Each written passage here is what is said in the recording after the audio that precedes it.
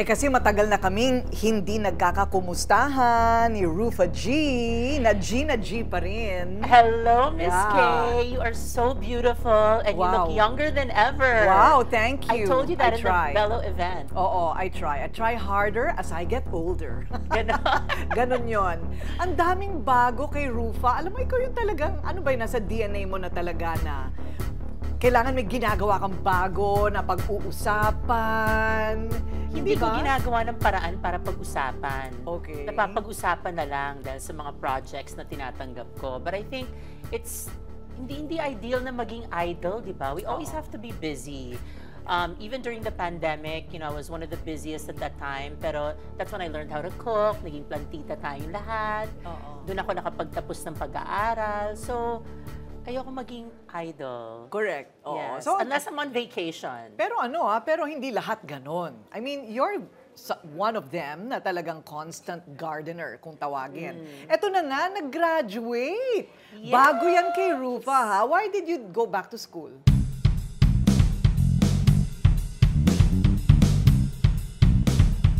Well, I think it was the influence of those people that loved me and that pushed me to study. Hindi ko akalain na makakapagtapos na ako kasi I graduated high school when I was 16 and then ang dami na nangyari sa buhay ko, naging beauty queen, naging artista. So, sabi ko, sapat na yung kinikita ko, hindi na siguro kailangan bumalik sa school.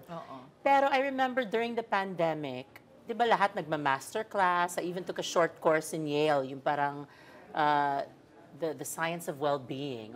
Short course lang yun in 2 weeks. Pero I realized na dapat siguro tapusin ko na yung college ko kasi every time I travel, I'm always the one that's saying, yeah, guys, you know, I've been acting since I was 13. Oh, really? So what did you finish in college? Oh, no, I'm street smart. Hindi ako nakapagtapos, but I'm really smart. Oh, wow. Diba? So parang, ano yun parang frustration sa akin at the same time, parang nahihiya ako sabihin na kahit successful ako sa trabaho ko, hindi ako nakapagtapos. So, during the pandemic, I mean, there's only such an amount of K-dramas you can watch, diba? So, after ko manood ng mga K-dramas, sabi ko, sige, tapusin ko na to kasi, you know, it's something that I can impart to my kids. You know, education is very important. At pag hindi na ako busy sa industriyang to, I can move on into other things. Oh, it's in your biodata. And of course, Exactly. makita ng kids mo na tinapos mo. Oo, kasi sabi ni Lorene sa akin, I think I'm gonna be the first one in our family that's gonna finish college. So this morning, kausap ko siya, sabi ko, Mommy, do you realize that you finished college before me? I hope! Hello! Diba? 40s na ako. So, ayun, natutuwa ako na at least they see that. And I think I'm able to inspire them. Oh, nice. So now you feel more confident. More confident. And diba, for me, hawak ko yun What's the next step after show business, diba? Kung gusto ko magtrabaho somewhere else, kailangan mo ng sufficient edukasyon para makapag-apply ka. Dito lang naman sa showbiz ang, you know, anything goes. But in the real world, you really need to be a graduate and they'll ask you for papers. So I pushed it even a bit further. Talagang, kumbaga parang unstoppable. Di pa tapos yung journey. I'm now working on a master's degree also in communication arts. Oh, wow! Yeah. Congrats! Thank you. I hope you finish that. Kasi meron ng online ngayon. Meron ng online ngayon. Yes. So I'm a non-traditional student. I did everything online through the ETIAP program of PWU. And that worked for me. Before the pandemic, hindi ka nagluluto. Bago rin yan sa'yo. Bago rin yan sa akin. O, anong specialty mo? Wala, simple lang. Steak, baked chicken. Wow! But at least I know how. Kasi I'm a single mom, di ba? I never had the luxury of being in the kitchen and cooking and doing my own thing. Even when I was in Istanbul, I was a wife to Ilmas then. He didn't really allow me to cook.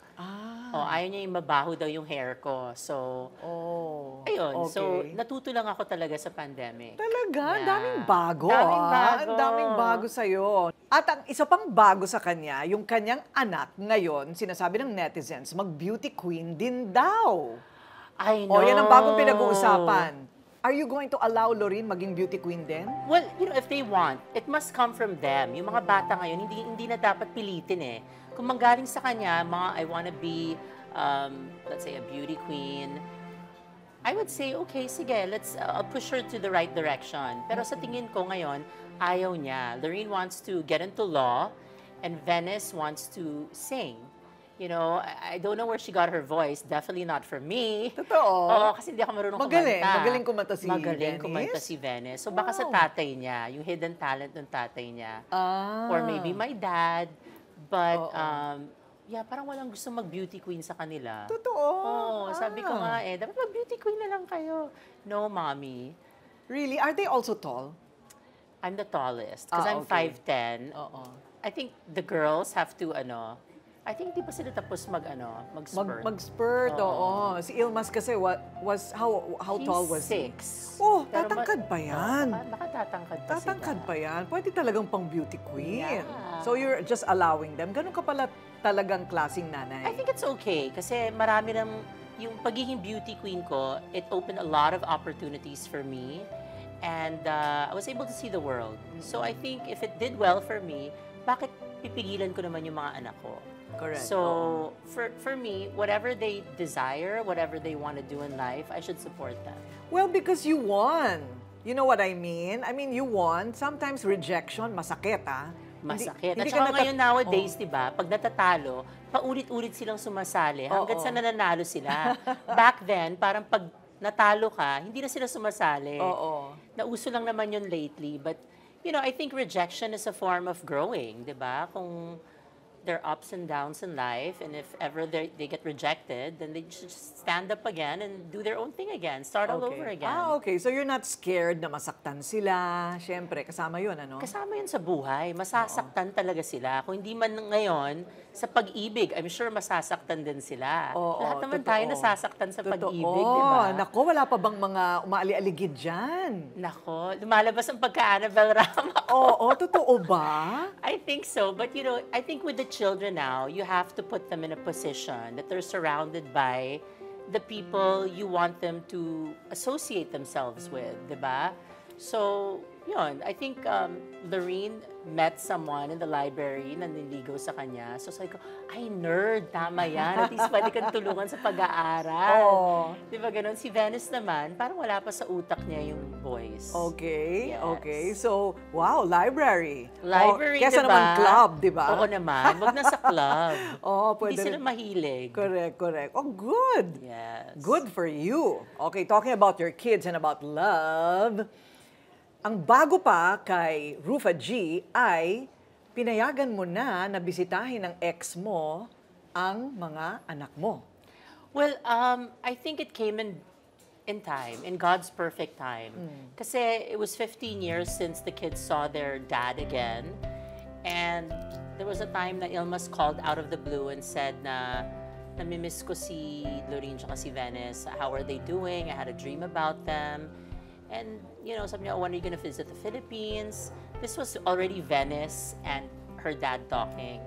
Sabi ko, you know what? Baka this is the time, di ba? Kung hindi ka makapunta sa Pilipinas, siguro naman okay at safe sila kung ipadala ko sila sa Turkey. Kasi the kids are already 18 and 19. Ang apprehensions ko naman noon is baka makidnap, baka hindi na isauli. Pero ngayon, malalaki na yung mga bata.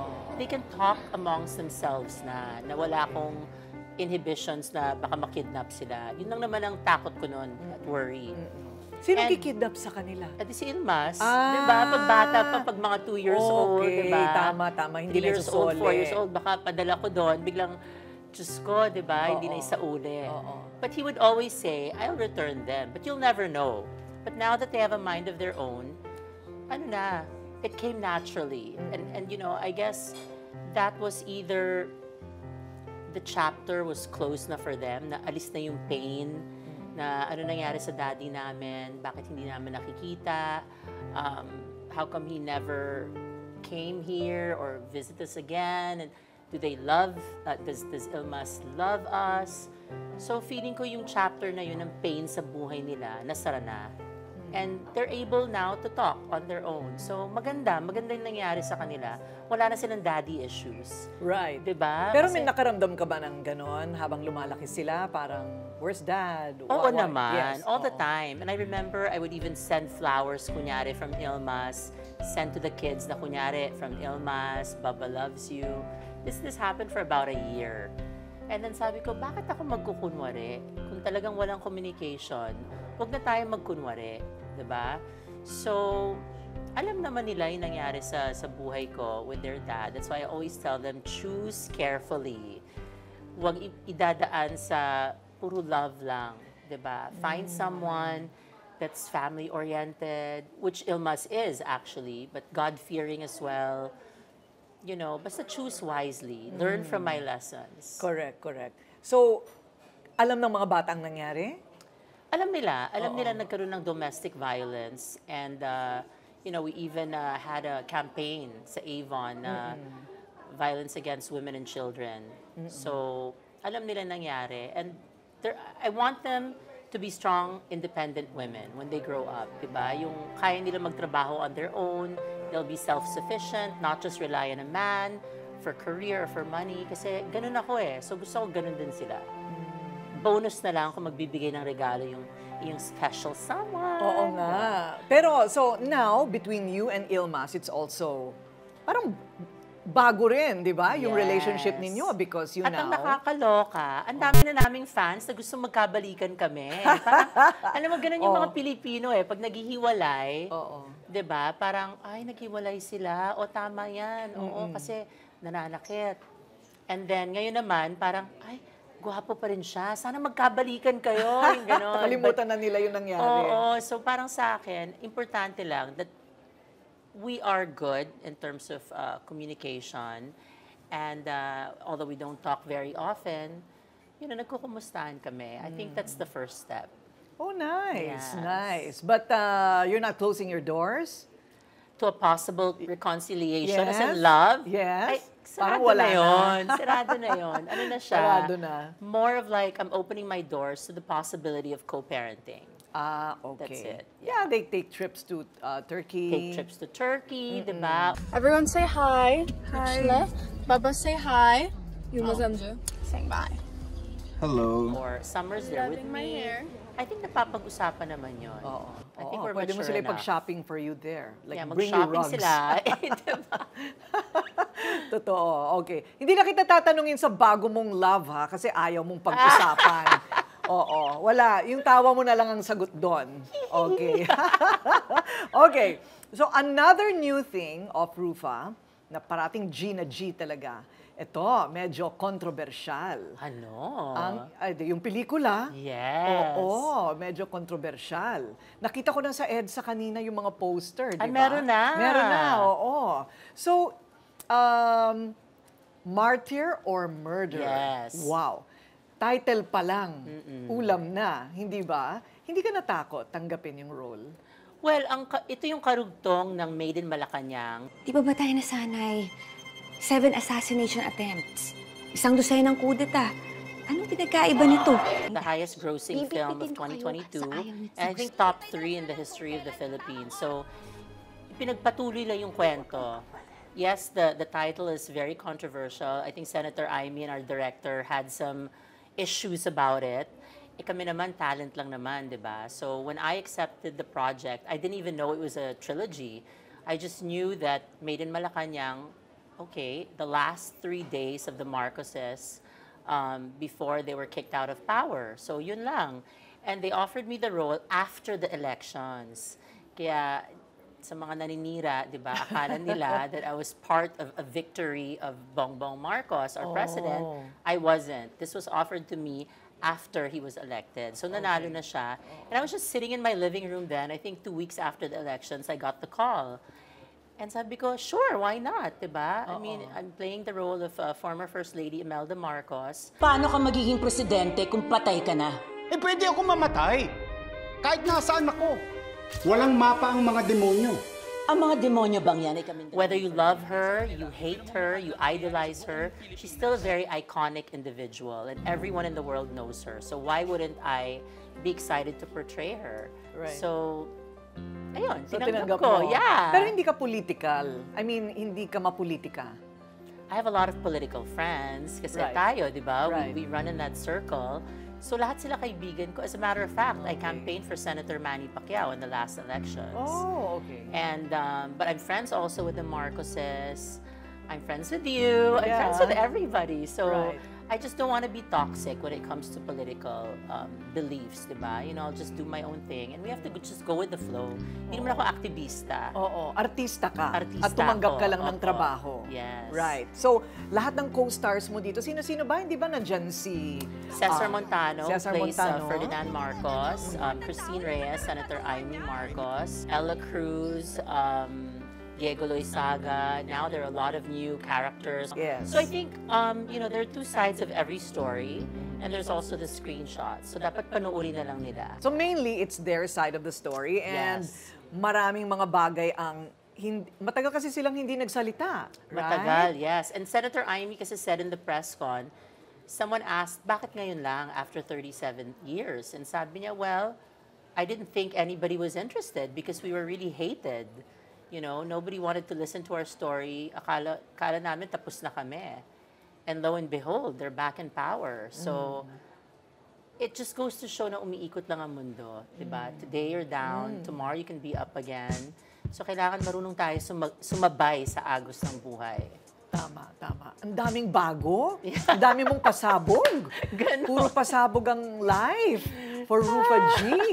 But as you said, you're a constant gardener at ikaw, hindi ka humihinto. Bata ka pa, marami pang mangyayari. Ganon. Oh my, I want to be as beautiful as you. I wonder what's next. It takes a lot. Tell me later what the secret is. It takes a village. Catch the Korina interviews episodes here on my YouTube channel, but with footage and parts of the interviews you won't see in the TV version. So we call it Korina Interviews Extra. Don't miss it after every episode.